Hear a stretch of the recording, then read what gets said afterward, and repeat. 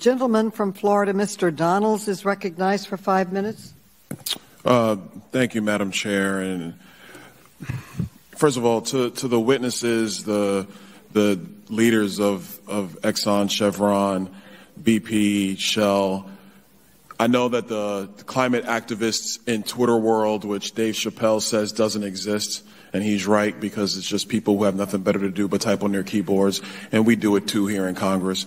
But let's be very clear, you need an apology because what I witnessed today was just rank intimidation by the chair of this committee.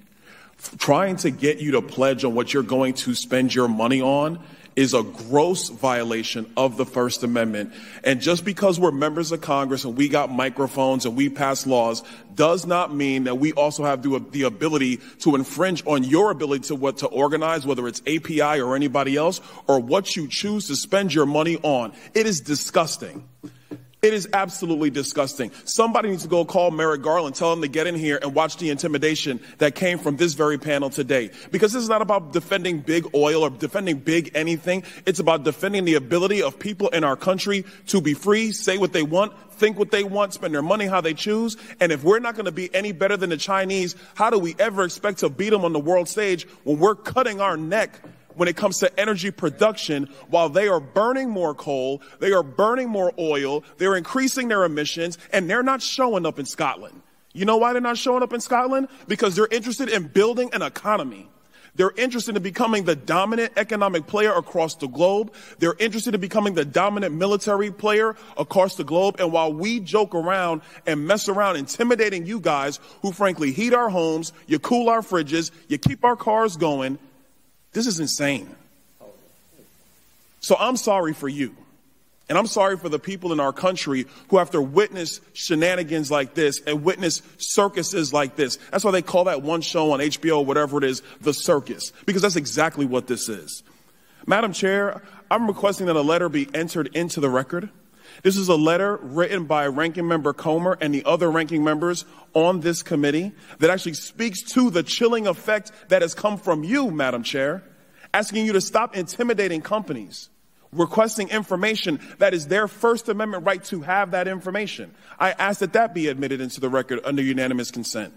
Without objection. Thank you, Madam Chair. I have a question for Mr. Summers, now that we're done with that.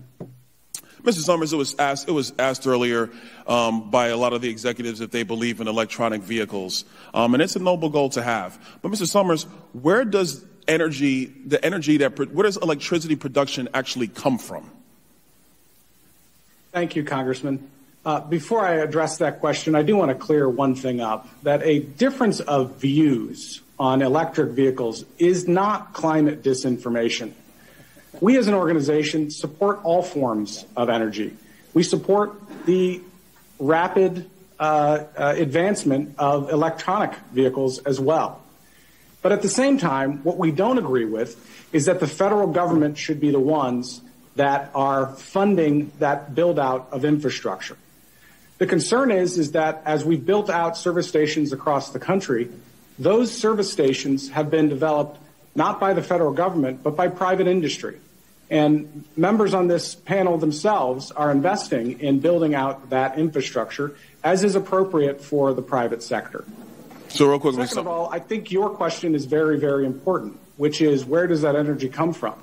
Most of the energy in the United States comes from natural gas. It has replaced coal as the primary source of energy in this country. Let me ask you this question as a follow-up. So if we don't have natural gas, and obviously the Democrats are against coal, where would we actually get the electricity to power all of these electric cars? Where would it come from?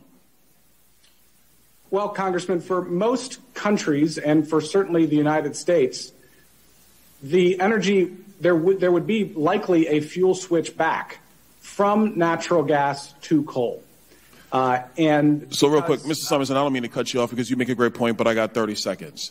It is important for the American people to understand that if you follow the idiocy that's in the bipartisan infrastructure agreement, which is going to make natural gas harder to procure, we're actually not going to have lower emissions. We're going to have higher because you're going to have to switch back to coal-fired plants. And just for the record, let's also say the world will always demand energy.